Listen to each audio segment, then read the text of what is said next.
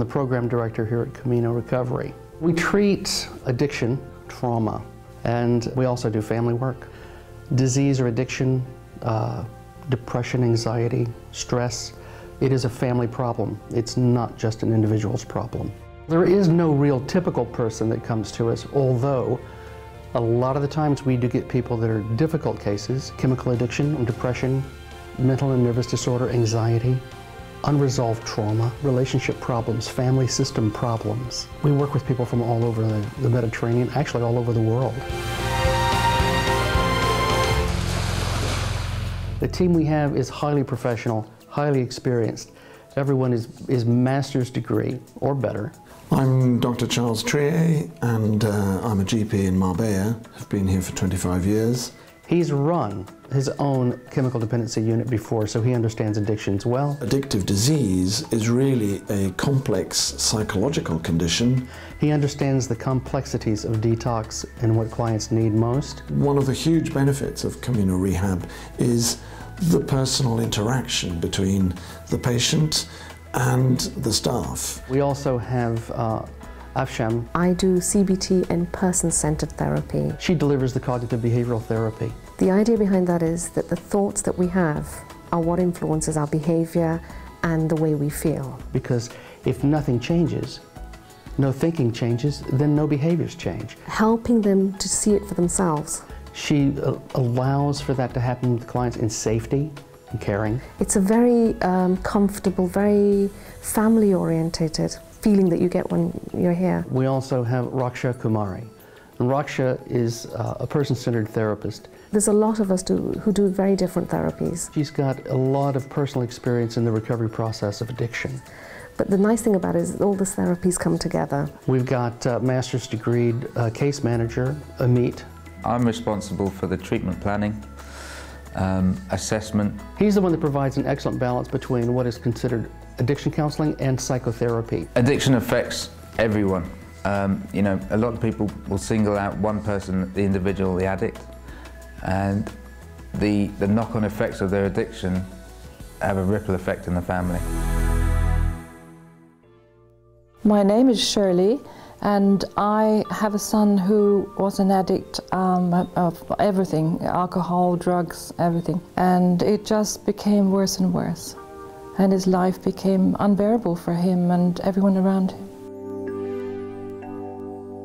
Tremendous amount of pain for both of us. I believe that the main problem with all addicts and with their families is codependency. I was actually enabling him by always keeping a safety net under him. And eventually we found Camino Recovery and our lives changed completely. Nicholas was at Camino for 6 weeks. The change in him was enormous. It happened very quickly. I think for Nicholas what clicked with him here was the intelligence of it. I think the knowing, the knowledge of how to deal with addicts. Nicholas is a very happy, wonderful person who's been clean for about 2.5 years. He's holding down a terrific job. He's about to get married, and he's got a life. He continues to work on himself, as I do, because we've been given the tools from Camino to do that. And I would never believe that he would be this far in such a short time.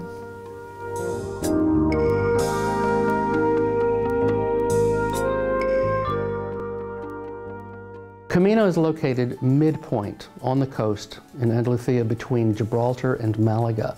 We are 100 yards from the beach. A beach walk every morning at 8. It's lovely. It's quiet, it's secluded, it's very, very calming. We think that detoxing, as well as doing some initial important work in the sun, in the warmth, is better than a cold, wet climate.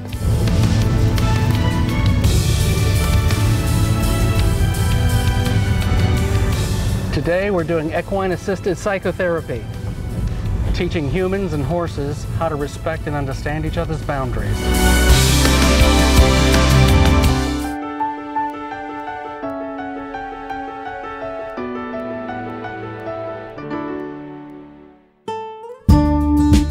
With me today, I've got Bente, and she's a student of equine, and she's learning to do the congruent message sending exercises. She's learning effectively how to lunge the horse. This is about getting the horse to walk, trot, canter around the ring in a way that her messages are clear, they're unmixed, the boundaries are clear. Breathe.